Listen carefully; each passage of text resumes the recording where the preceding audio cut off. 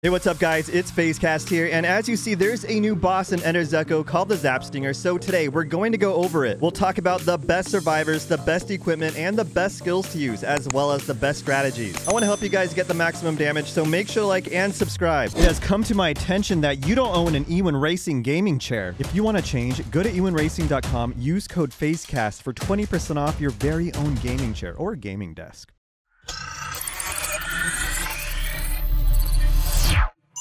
When it comes to the best survivors, best equipment, and best skills, this is a pretty generic boss. So you can pretty much do what you have been doing in Ender Zecco this entire time. But we'll go over it nonetheless. The best survivor to use is your strongest survivor, or worm, due to his listening bug skill. As you see, it unveils enemy weaknesses and increases their damage taken. So it will pretty much allow you to deal more damage to a target. The common survivor is also a good choice. They have a skill that will increase all skill damage by 3%. The best weapon to use is the kunai due to its single target auto-aiming capabilities. This thing will keep firing at a boss all over the map and can deal a lot of damage when you evolve it into the Spirit Shuriken. The best equipment to use is probably your strongest equipment, your highest grade equipment. But keep in mind that a lot of equipment will gain an extra skill when they reach an excellent grade, just like the katana here. Now let's go over the necklaces. I like the Eternal Necklace at a red grade. It will increase all passive effects plus 15% in battle. The Void Waker emblem is also a good choice. You can gain Berserk for 5 seconds when leveling up, plus 40% damage, so that will increase your damage by 40% for 5 seconds each time you select a skill in battle. That's pretty nuts. Then it has 2 other skills right here that will increase your max damage as well as your crit rate. An excellent grade metal neckguard can increase the first passive effect you choose in battle by 30%. So if you select something like the high power bullet, which will increase your attack, you can increase your attack by even more if you are wearing the metal neckguard. Let's talk about gloves. The Eternal Glove will increase your crit rate and crit damage, so it's really effective. And Void Waker handguards have a skill that says blood suppression plus 50% damage against elites and bosses. Since Zapstinger is a boss, you can gain a damage increase with Void Waker handguards. But if you don't have Void Waker handguards, army gloves can increase damage to bosses by 20% at an excellent grade and 50% at an epic grade. Leather gloves can also increase your crit damage, crit rate, and inflict bleed. An excellent grade Eternal Suit can revive you once as well as increase your attack and movement speed once you have been revived. A legendary grade Eternal Suit will revive you twice. If you don't have the Eternal Suit, the Full Metal Suit will also revive you at an excellent grade. And at an epic grade, it will increase your attack and movement speed. S-grade belts will increase the revival effect by 20%, but the Eternal Belt will give you invincibility, and when you're invincible, you can increase your attack by 50% for 3 seconds. The Void Waker Sash doesn't really have any skills that will help you here, but it will increase the revival effect by 20%. And of course, the endgame build. You'll see a lot of people who have 300 HP and above wearing the Way Sensor. The Way Sensor will increase your movement speed at an excellent grade, and this is great if you are wearing red Void Waker treads because you can increase your damage by a lot. Here's what I'm talking about with red Void Waker treads. They have a skill that says Predator increases proportionate damage against enemies with lower movement speed than you. So you can pretty much increase your attack damage by 50% by increasing your movement speed. Hey guys, did I mention that Eternal Boots will leave a trail of fire behind your survivor that will deal a lot of damage to a boss if they follow you? And just like with Void Waker treads, they will increase your movement speed by 2.